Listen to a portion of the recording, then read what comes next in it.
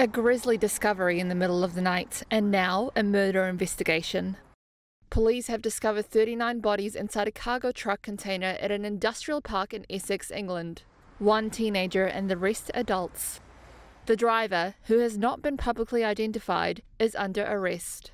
Essex's Deputy Chief of Police Pippa Mills.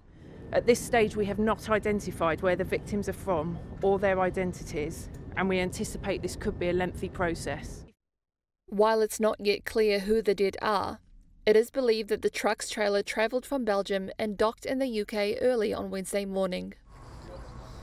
The grim scene was uncovered shortly before 1:40 a.m. on Wednesday morning after ambulance services made a call to Essex Police.